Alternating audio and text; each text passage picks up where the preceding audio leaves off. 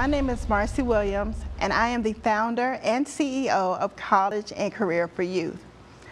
Journey through life as an educator, entrepreneur, and community advocate, I've had my fair share of struggles, setbacks, and disappointments. However, in the midst of it all, I've had the honor of meeting some amazing people who have overcome life-altering experiences. Not celebrities, not those in the know, but regular, everyday people. You know, the ones we often overlook, the homeless, unemployed, or underserved, or just plain disregarded. But when I look at social media and news broadcasts, they consider those individuals as those individuals.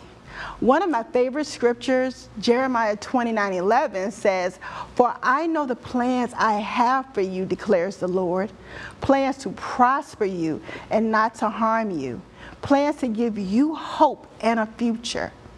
You have a future and your journey awaits. So I'm going to leave you with 3 points to consider. 1, remember that your challenges and struggles are part of the journey. While it may not feel good, and at times it doesn't seem fair, it is part of the process. Embrace the struggle, for it will make you stronger. 2, do not compare your life to the people you see on social media. You don't know the struggles and obstacles they've had to overcome to get to where they are. Social media is a 10-second view into the journey of someone else.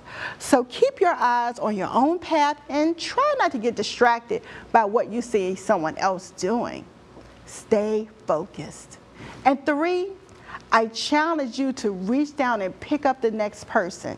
Share your experience, wisdom, best practices.